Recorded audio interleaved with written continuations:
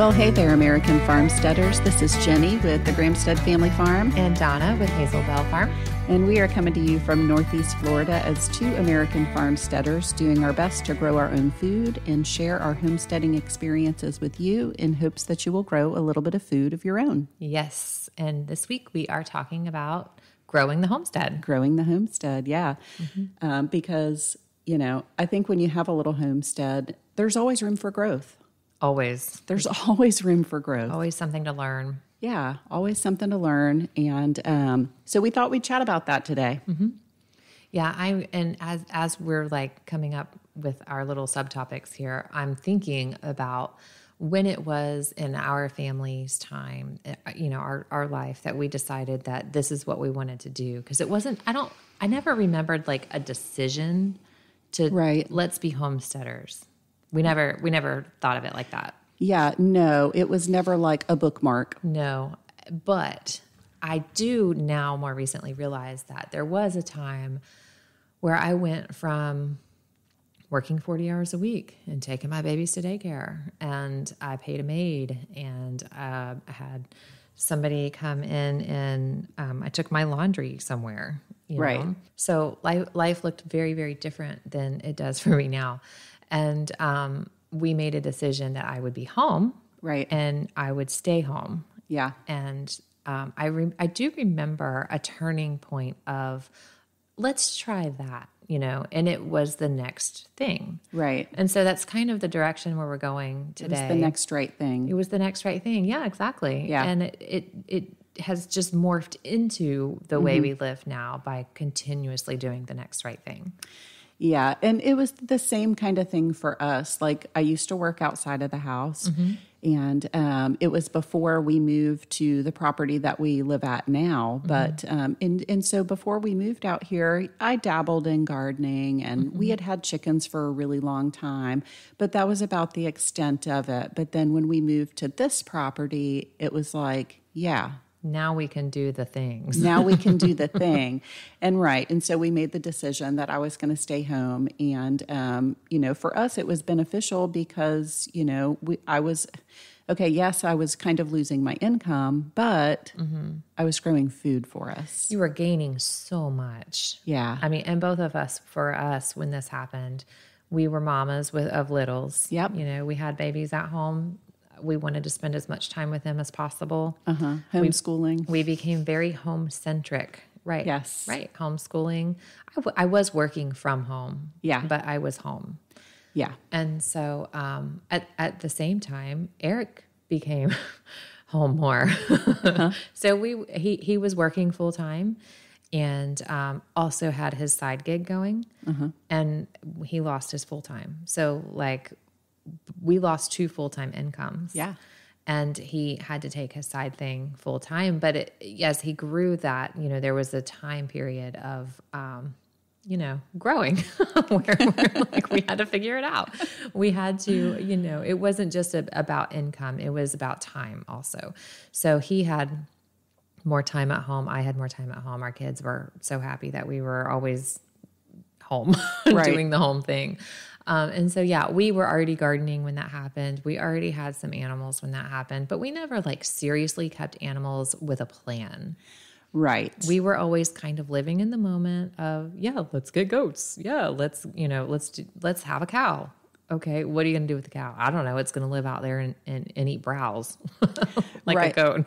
Right. Like at some point it turned into like a focused purpose. Right. Like, right. This is what we're going to do, and this is why we're going to do it. Right. And so as part of that, and the way we changed our lifestyle, part of that was we had to move. And with that move became the turning point. And I didn't know it then, but I can look back and, you know, hindsight's 2020. I can see it now that that's when we really started to focus on, we had the garden, we had the chickens for eggs, but what's the next right thing? Right. So instead of the garden box, it became the big in-ground garden.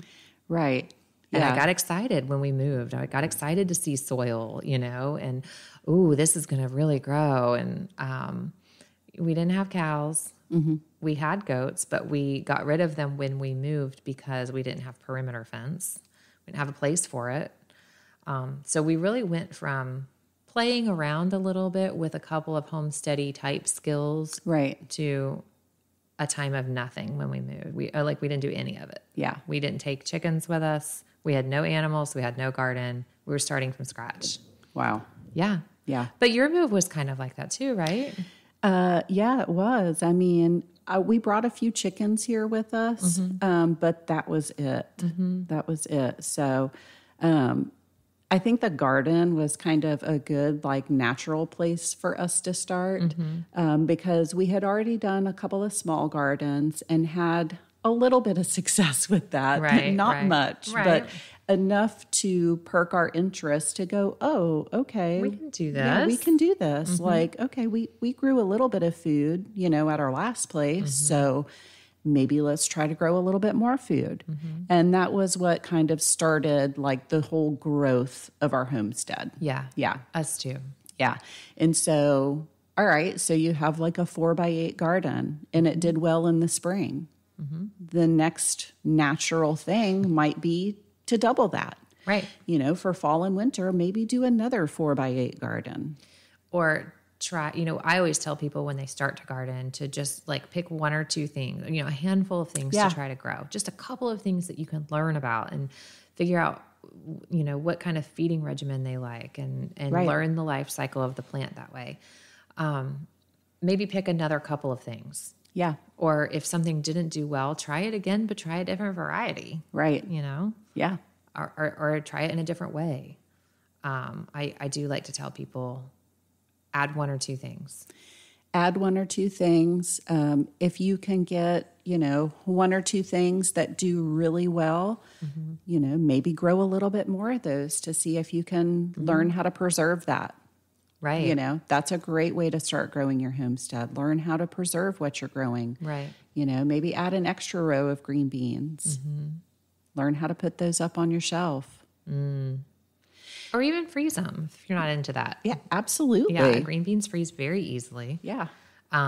Before we were really canning, the first thing I learned how to can was jam, and that was wild foraged blackberries. I think like most people who are interested in the lifestyle. Let's make jelly. And so, we made blackberry jam. Then we bought frozen berries from the store. And that's all I canned for quite a while. Yeah. When I first started making jam, it was frozen blueberries from the store. Right. I wasn't doing stock and green beans. I wasn't pressure canning anything. And even the water bath, I think I did salsa. Right. Yeah. But other than that, I would freeze everything. We would blanch and freeze broccoli. We would blanch and freeze cauliflower. Until we got really good at those things and realized that the freezer is precious real estate. It really is. That's when it became time to advance my preservation skills and do the next right thing, which was canning. Yep. Time to learn a new skill. And that's growth is slow. Growth takes a lot of time. Any kind of lasting growth is for sure slow. Yeah. Growth is slow and it does take time. And looking at our homestead now and thinking back on it, like, we didn't get here fast. No, Rome wasn't built in a day. No, we did not get here fast. The first year that we were out here, it was all about, let's get our garden going. Let's focus this year on building a great garden. And that was pretty much all we did that year. We didn't start immediately adding animals. Right. Let's just get the garden going first. Right. And I say, like, do one thing and do it well. Just do it well enough. To keep you going. Do it well enough to keep your interest in it and to keep it going. And that it provides something. Yeah. Right. Yeah. And so you have the one thing going. What's the next right thing? Right. Can you say it's a garden? Did you just grow in the spring and the summer? If you were just growing in the spring and the summer, maybe the next right thing is to grow in the fall and the winter. Right. I love that most about where we garden and I know. where we live is that we can grow year round. Now, there's a place for taking a season of rest, and I do kind of envy those who have 4 seasons for that reason. Like they have their winter off, but I mean, I like that. Yeah, we have a big giant garden, but I can grow everything twice. Yeah, right, and then I can also have my winter garden. Yeah, so our off time is kind of like now. Right. It is. That's like June, July. That's exactly what I was just thinking. Like our season of rest is totally July and August, because the only thing I'm going to go out and do in the garden is pick peppers. I picked some zipper peas, but I was in and out of the garden today in like 20 minutes. Yeah, now the weeds have taken over. That's a whole different story. But I'm not out there trying to stay on top of everything because I don't have that much going on this time of year. Nobody does. But we're gearing up for the next season. And so, yeah, I forgot where I was going with that. You said try to grow another season. Yeah, try to grow another season. And so you just have to kind of look at your homestead and your family as a whole and to just kind of decide, okay, what are we going to do next? Is it chickens? Maybe you already have chickens. Are you utilizing those chickens to the fullest? I think it's really cool when you have something that's working really well on your homestead and you can take an element of that and turn it into something else. Like permaculture's rule of, is it the rule? I can't remember what they call it, but it's like everything has more than one purpose. Everything has more than one purpose. Like, okay, you have chickens for eggs. Well, chickens for eggs comes with a whole lot of chicken manure. It's a big byproduct there. That's a resource that you can be using in your garden that you're already doing well. Right. But you know what? That garden could be better if you would take that chicken manure and turn it into compost. Right. So that's how a homestead grows, I feel like, by kind of utilizing what you already have going and turning it into something more. You're growing your skills. Yeah. Yeah. Yeah. And honing, right? Yeah. Honing the skills. It's maybe one thing when we were talking about this topic was like, okay, so I thought back to when we first had chickens and we had a couple of chickens and we got a couple of eggs a day. Right. Maybe you need more chickens, right? Right. Maybe you want to never buy eggs from the store and you want to have a great abundance in the summer, and you know that you're going to have less in the winter. Yeah. Well, let's learn how to preserve those eggs. Yeah. Right. We have a whole episode on preserving eggs. Yeah, we do. We do. We've both done videos on our YouTubes about liming eggs. We freeze eggs. We can link that egg episode if you want, but that's the next thing, right? Yeah. Is I don't want to buy any eggs. I haven't bought eggs in a couple of years now. Right. Where before we had chickens, we had eggs, but we still had, we would run out. The holidays always got me. Same thing like with our butter and eggs, cream, butter, and eggs. Yeah. Like those rich things that we want to use in baking at the holidays, I would have to go and buy. Or this is going to sound really crappy of me, really not what's the opposite of generous? Stingy. It's going to sound really stingy and it's not just a stinginess. It's also keeping others' thoughts in mind. Like some people are weirded out by what we do. Yeah. Like they don't want my butter. They don't want it. Some people are like, yeah, bring me the butter. It's a treasured gift. Right. Some people are like, you eat chicken on the bone? Right. Yeah. Yes. I really do. I chew it off the bone. And then I make bone broth. Right. We make gravy to put on more meat. Yeah. So some people are weirded out by it. And I have had to keep that in mind in the past. Not so much anymore as far as family goes. They all know what we do. And most of them are thankful and grateful for any products off of our farm that we offer. But there are times where I'm like, I know this person doesn't appreciate this. I really don't want to give it up. Right. That sounds stingy. I know it sounds really bad, but I'm trying to not be that way. But I like to give food gifts at Christmas. That's a big deal. That's a thing that I can do. It's a thing I've put time into. Yeah. It's something that's heartfelt to me. And at Christmas time, I've been like, so I'll give away the butter and then I have to buy butter. Oh, right? it's Like, tough. It is. But I haven't bought butter and I haven't bought eggs in a couple of years now. So Nice. that is nice. Like that was the next step in learning when I have more cream, like learning the cycle of the cow's lactation to know that like, oh, she's going to give me a lot more cream towards the end before I dry her off to freshen again. And I need to utilize that. Like I need to preserve it and save it and figure out how to keep it, right? Yeah. So that I don't have to buy butter during that dry time. Yeah. So Yeah. And you didn't get there overnight. Like it took a long time to get to that point. You know, growth is slow. Well, and there's some repetition that happens, right? Like repetition is good. And that's how we teach our kids, right? You keep doing it until you can do it well. Right. And that's kind of how it happened, like with the cow or the chickens, like sticking through those seasons and knowing when they're going to start laying less eggs, right? Oh, I need to have a buildup before then. Yeah. And I really feel like it's focusing on one thing at a time. You know, it would be insane to add like a bunch of new stuff all at once. Oh my gosh. You would make yourself crazy. Yeah, it would. That would be insane. Yeah. So my rule of thumb is always one new thing a year. You know, what's one new thing that we can do this year? Something that we haven't learned, something that we haven't grown, an animal that we haven't raised.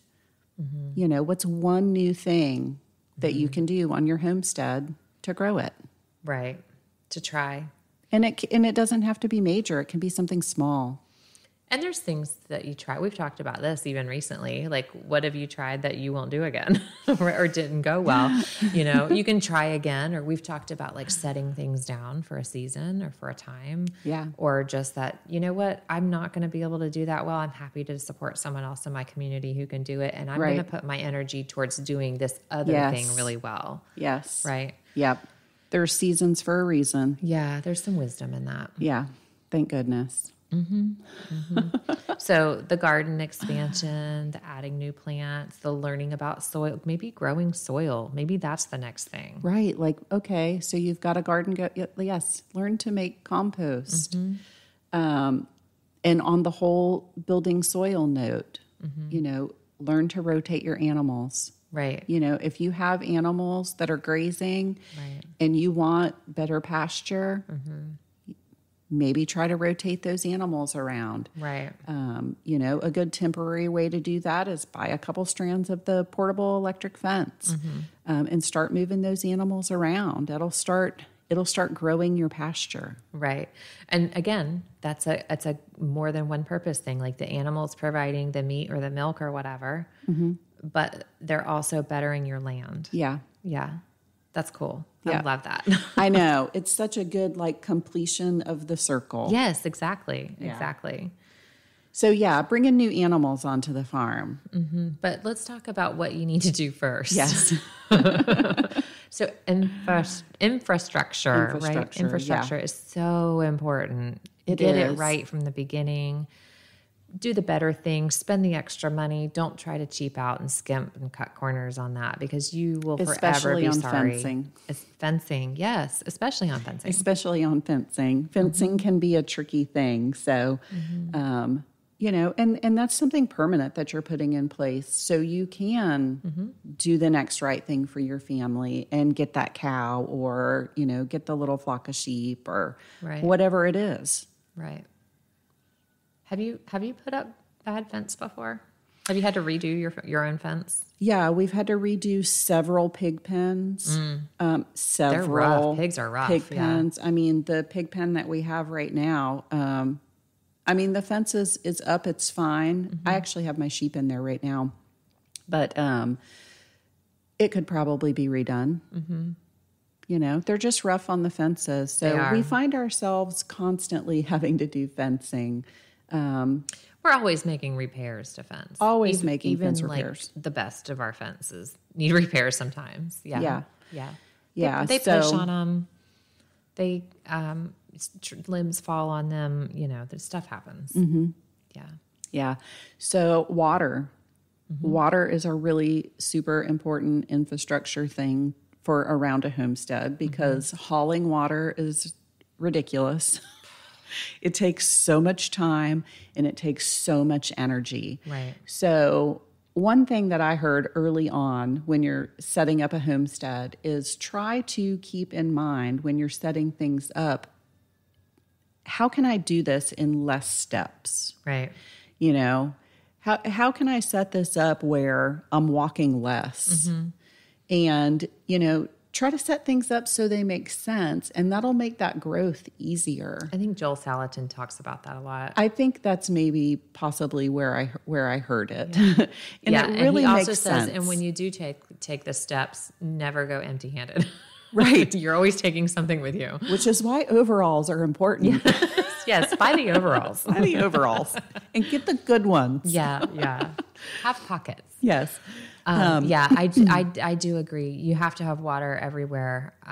The way we're set up right now, so we have our house is in the middle of our property. Right. And then our fields rotate around the house. Yeah. So every field has a gate to the next field. Right. And that's just the way it works. For some of them were there when we got there, then that worked great. Some of them we had to add in to make it work for us and what we want to do. The only part I have a hard time with is across the driveway.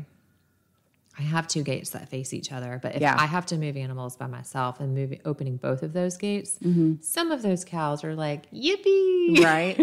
Freedom.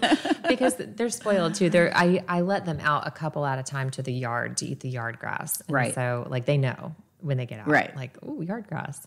So if I have some help, it's a lot easier. But for the most part, the fencing situation works really well. The water situation, we have water run to every field also. So most of those were there again.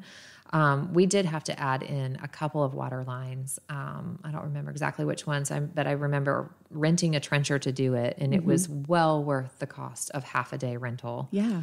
We're getting ready to do that again, actually, because we've made plans to grow our homestead and add a new element. So. Yeah, we want to get a trencher again and add some new water out front because, I mean, I have a hose all the way down there, but it takes forever to fill up a cow trough with a water hose. You know, if we just ran the water line down there, we could set it up on the automatic waterer. Right. And hoses don't last. Hoses don't last, and they have to stretch out all the way across the yard, and then the boys get run over. They run them over with the lawnmower. Right. And it's like doing the cheaper fence the first time. Like when you do the cheap fence the first time, you know you're going to have to replace it. Water hoses, you know you're going to have to replace. Like just run the lines. Run the lines. Yeah. If it's something you want to do, a hose will get you by, but you know it's not going to last. Yeah. So, all of our fields have water on them, so that's nice. And all of our fields also have some type of feeder that I can throw minerals in. They're not proper mineral feeders. We still need to do that. I know. We really have to get on that. But I know. They all have some kind of container that I can throw minerals in when they're on that field. Yeah. And that works for us. Yeah. So I guess the point here is, is set up the good infrastructure so the growth is easier. Think ahead. Yeah. Set up the infrastructure the right way. And if stuff is set up the right way, it's easy to grow, Right. I mean, there's always going to be times where you're like, I need to change this. We'll change it. That's fine. A little change is easy. Yeah. But, getting the big stuff done first is definitely going to help you out. For sure.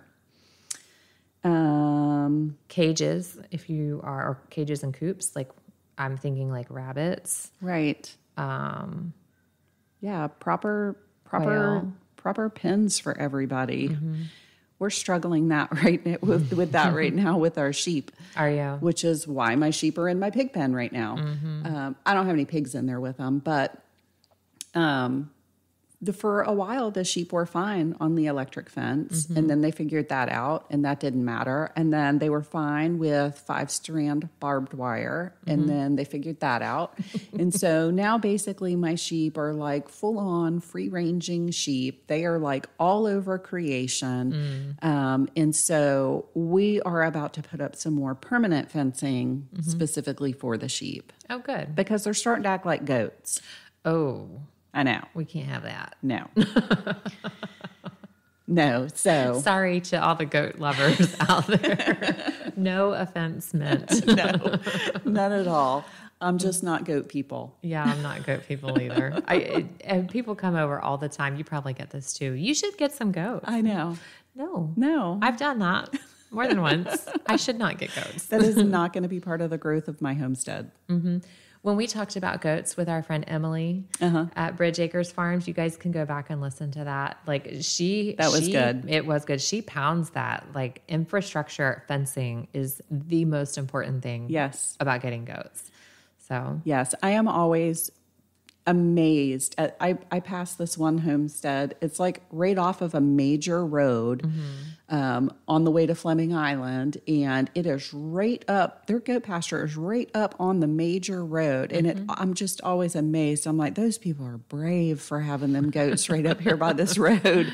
But if you look at their fencing, it is solid. Right, it's quality fence. They have a solid permanent fence, and they have 2 hot wires on it. They've had those goats there for as long as I can remember.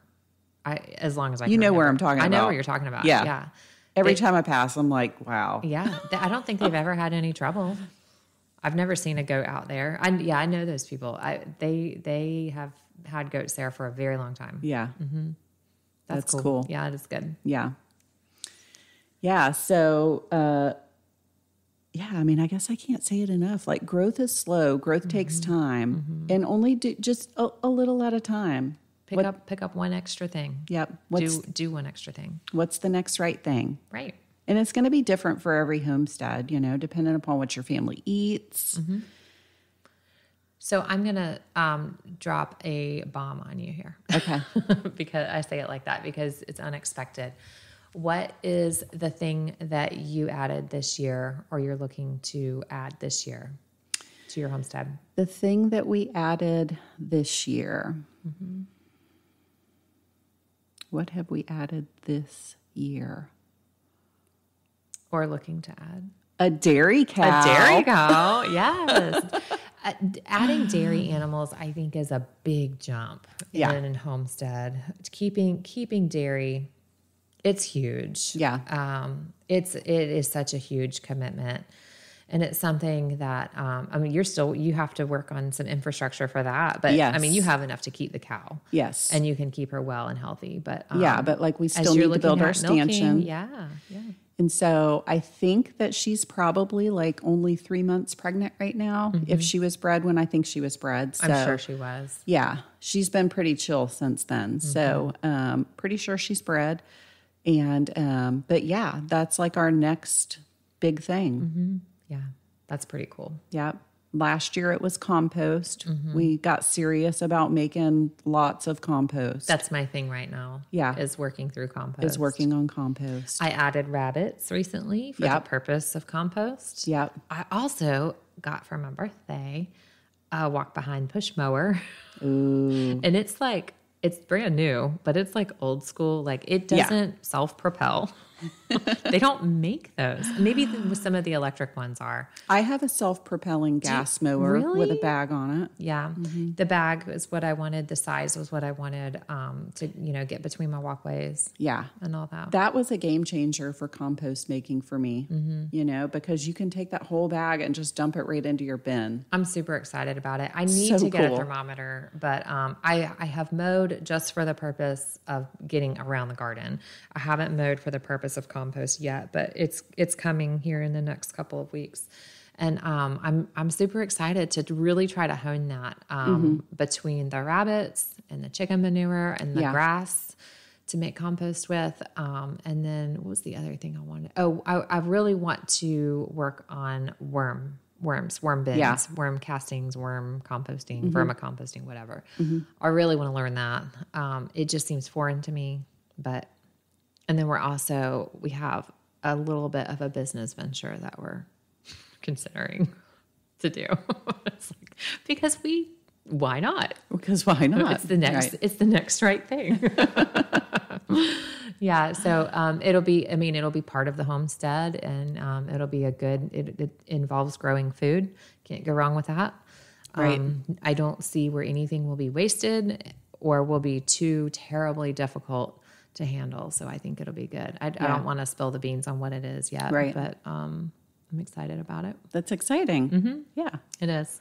That's good. Maybe generating some income from your homestead is your next right thing. Yeah. Maybe. You know, maybe if you have those extra eggs, you can start selling them.